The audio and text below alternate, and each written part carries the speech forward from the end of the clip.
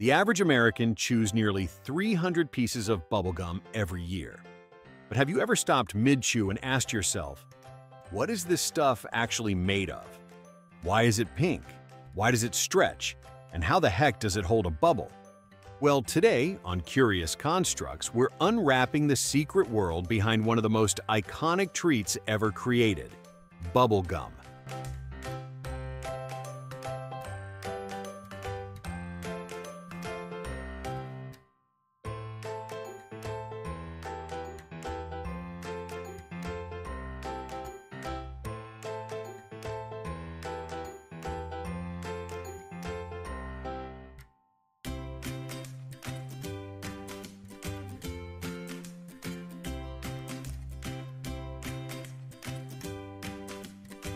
From its sticky beginnings to the jaw-dropping science behind every chew, you're about to see gum in a whole new way.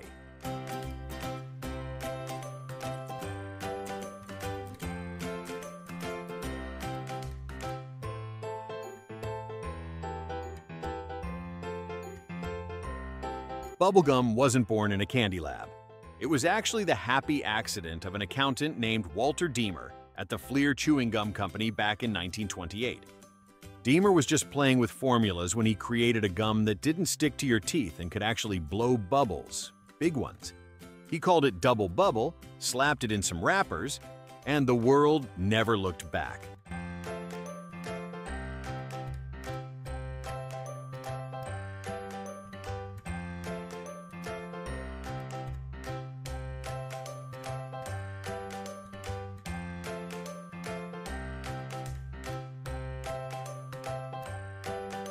But here's the weirdest part. Why is bubblegum pink? Turns out, pink was the only dye Walter had in the lab that day. And just like that, an entire color was branded into pop culture. By the 1950s, bubblegum wasn't just candy, it was a sport. Kids everywhere were blowing bubbles bigger than their heads, competing for bragging rights on schoolyards. Some teachers even banned it because bubbles were bouncing off walls like sugar-coated balloons. Fast forward to the golden age of gum, the 70s and 80s. Pop culture exploded with brands like Hubba Bubba and Big League Chew, and bubblegum even had its own genre of music. It wasn't just a treat anymore, it was a vibe. Now let's dive inside the factory where the modern magic happens. Step 1. The gum base. This used to come from tree sap, but today it's a carefully engineered synthetic rubber designed for maximum stretch and chew. Step 2. The sweeteners. Think corn syrup, sugar, and sometimes honey. These bind with the base and give that sugary kick that keeps your jaw working over time.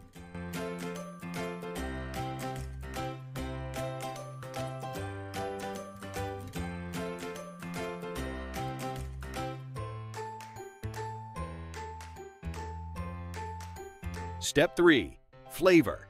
Here's where it gets interesting. Bubblegum flavor isn't just one thing.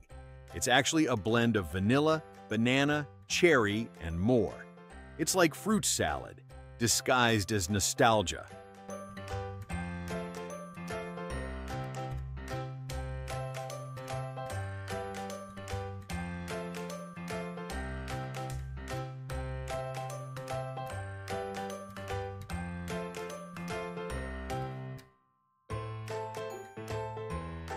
Step 4. Color.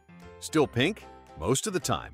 But manufacturers now use food-safe dyes to produce every hue from neon green to electric blue.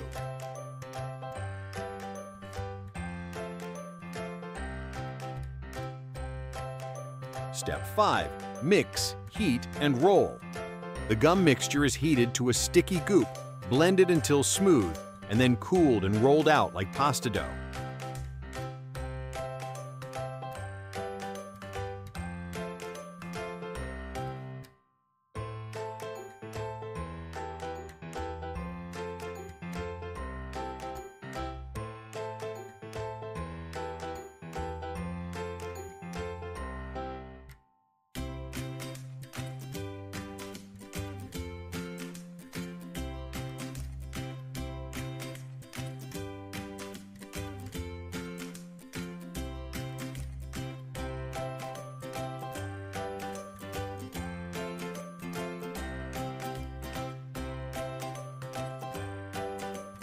Machines cut it into strips, sheets, or pellets, depending on the brand.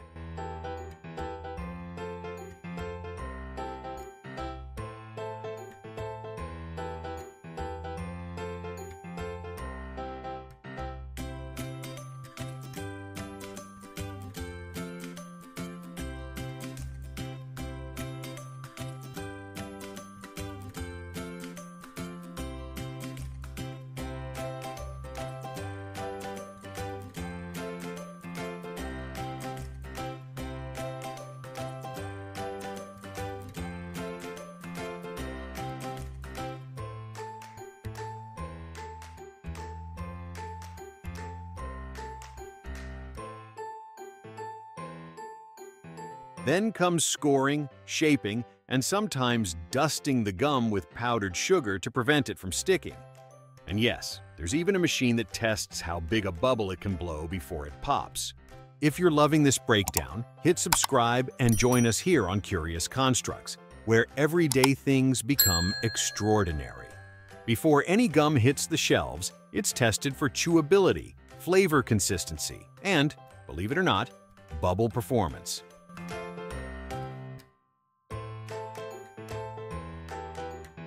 Once approved, it's wrapped, sealed, boxed, and shipped to stores around the globe.